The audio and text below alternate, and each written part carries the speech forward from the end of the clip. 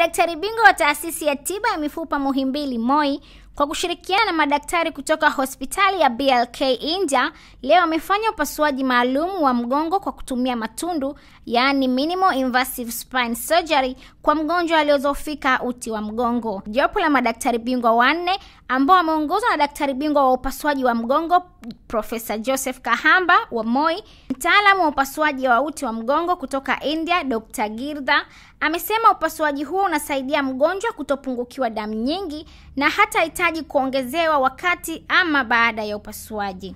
Tunafanya upasuaji wa uti wa mgongo kwenye mgonjwa ambaye kwenye uti wake wa mgongo mishipa ya fahamu imebanwa.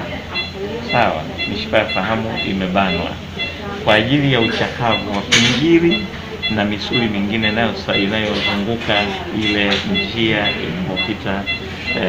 inayopita nerve pamoja na sehemu nyingine za fahamu.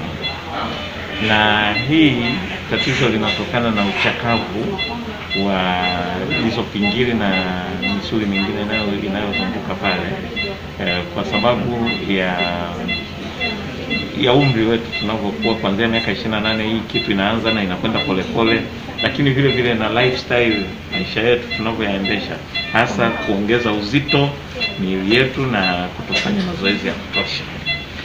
Kwa hiyo inatokea ugonjwa ambao unakuwa unaleta maumivu ya mgongo unakuwa unauma sana, hasa kiunoni na saa nyingine shingoni, na maumivu yanaelekea miguuni.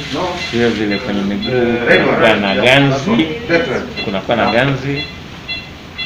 Naye mkurugenzi wa taasisi ya MOI Dr. Respicious Boniface amesema gharama za matibabu hayo yameokoa fedha nyingi, kwani mgonjwa akitibiwa nje ya Tanzania hugharimu zaidi ya shilingi milioni 15, huku ndani ya nchi ni shilingi milioni 5 pekee. Be very careful about the nerves, not damaging them in the process. At the same time, put titanium screws into the back and hold the slipping vertebra so that the back does not remain unstable anymore. The advantage of this procedure is that there is minimal blood loss. The entire blood loss during the procedure is less than 100 ml, so she does not need any blood transfusion.